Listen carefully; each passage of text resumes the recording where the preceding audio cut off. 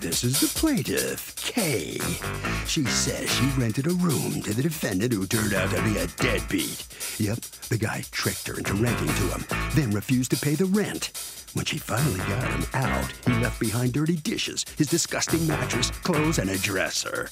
She doesn't know who the defendant thinks he's dealing with because she's suing him for $2,819.64, every penny the guy tried to cheat her out of. This is the defendant, Alex. He says the plaintiff is the scammer who tried to unfairly overcharge him for rent and invaded his privacy by entering his room at will without permission, even when he was there. Bottom line, the judge will soon discover she's nothing but a habitual liar. He owes her not a cent and is confident the judge will see things his way today. He's accused of being a freeloader. The defendant has filed a countersuit for $1,066.66 for overpayment of rent and security. All parties, please use your right hand. Welcome back to the People's Court. Next case on the docket, the plaintiff says the defendant is a deadbeat renter who stiffed her. But the defendant says the plaintiff's a rent gouger. It's the case of Gouger. He hardly knew her. Thank you, Douglas. You're welcome, Okay. Kay and Alex. Kay, you're suing Alex, your former roommate, for $2,819.64 that you say he owes you and refuses to pay. You have a counterclaim because according to you, what you did was overpay. All right, let's talk. What happened here? I placed an order, a notice on Craigslist for a roommate. I showed him the place. We agreed on a price. How long ago was that? This was in April. And so the two of you didn't know each other? No. Okay. So he moves in when? Mid-April. And how much were you charging him in rent? $975 a month. You don't own the place, right? No. You rent it? Yes, correct. Is it a rent-stabilized apartment? No, it is not. Okay. And how much are you paying in rent? $975. Total? Right. He and I each paid $975, and the other roommate paid $450. Okay. And who was the other roommate? His name is Edward. And what is he? Why is he paying so much less?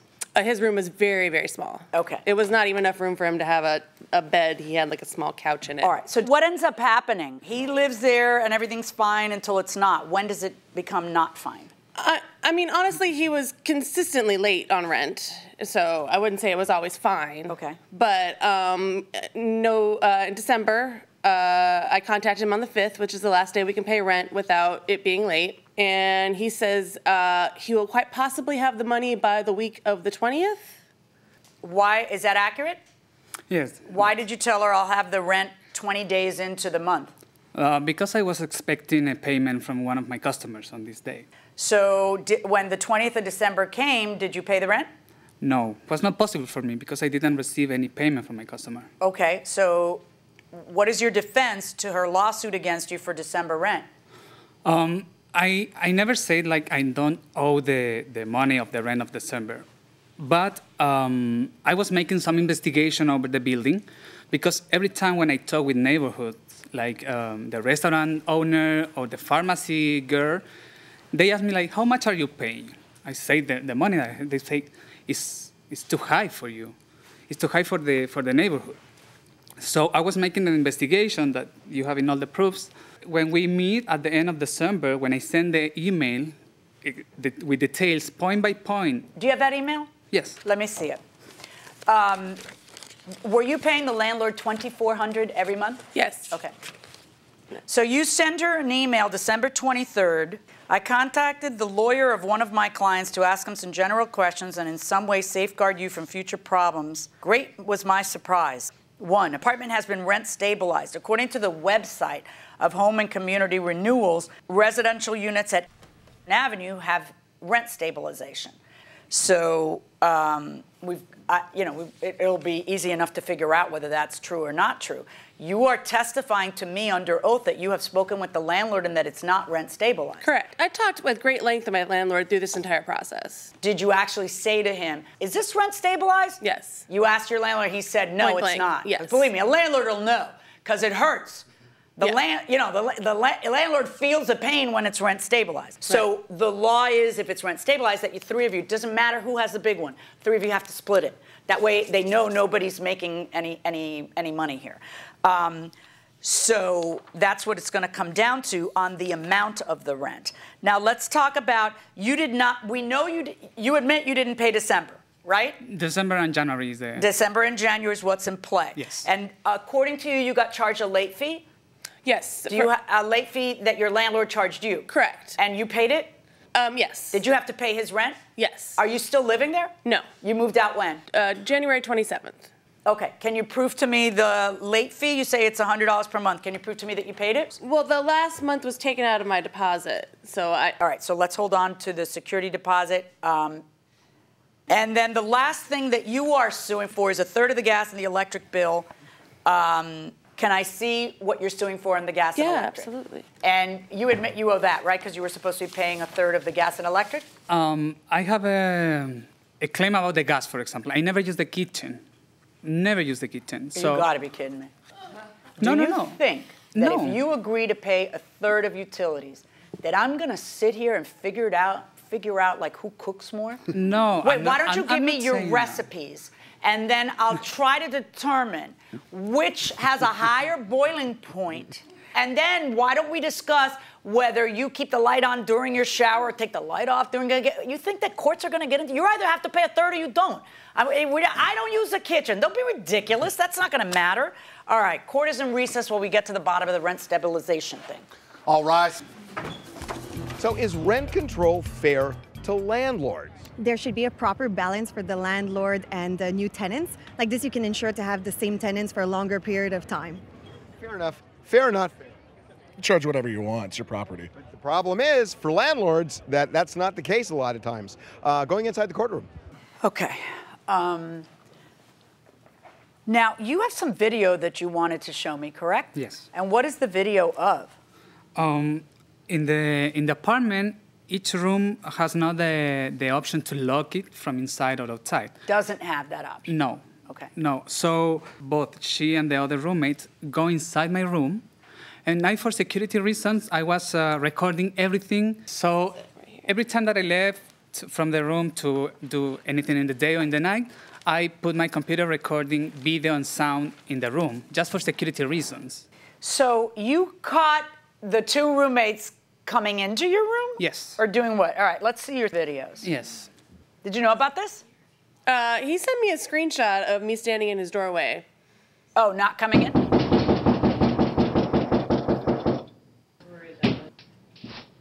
Is that you in a towel? It is. I'm sorry. Yeah, it's okay.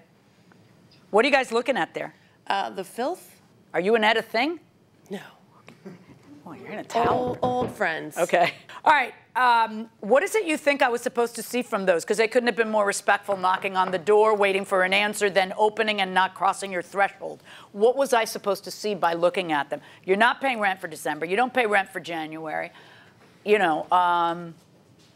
Yeah, but if I pay or not, if we have a lease, I have the right on the space, privacy, and my space. So if I don't answer when they knock You the don't door, have to pay rent? No, I want to I'm know not- how your I'm not world saying works. that. All right. I'm not saying that. Let me tell you a couple things. First of all, the apartment is rent stabilized. Interesting. Exactly. Did he say that he told me that? Oh, no. I know he didn't tell you that. Interesting. Yes. Okay? So if I were you, I would look into that. And so that's going to be interesting. Drop me a line. Let me know how that goes. Okay. Because I think you're a tenacious individual. For once, will somebody drop me a line and then say, make sure the judge gets this. So what the rent was $2,400. What you're entitled to not have to pay is that because it is rent stabilized, it should be divided the 3 ways. And I realize it's unfair to you because you didn't know all this, but it doesn't matter. I got to go by what the law is. So that comes up with an excess that you have paid of $1,312.50, not the amount that you calculate. All right. If your rent then should be $800 a month and you didn't pay December and January, you owe her $1,600 for December and January that she is on the hook for with the landlord. So of that $1,312.50 that you overpaid, I am deducting $1,600, and that leaves you with rent that is due in the amount of $287.50.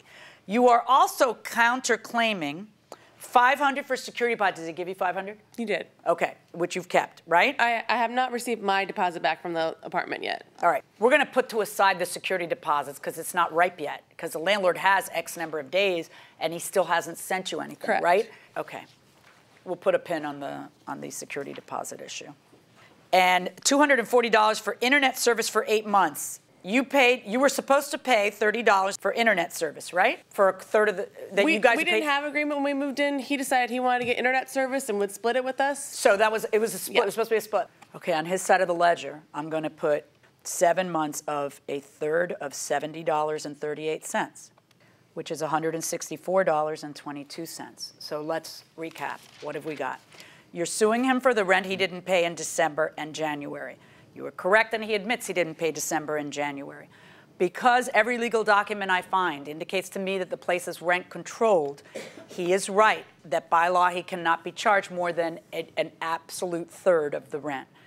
What that means is that he does still owe you money, taking into account the overpayment of all those other rents pursuant to rent stabilization law. He also owes you the gas, and he also owes you the electric, okay? Which means that he owes you $956.34. Did your landlord charge you any late fees for December and January? Yes.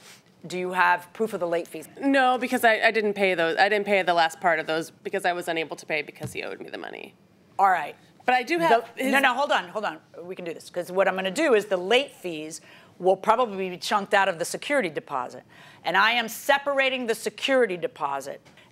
It's not ripe at this point because we'll see how much of the security deposit the landlord ends up keeping. So the late fees will be involved in that security deposit.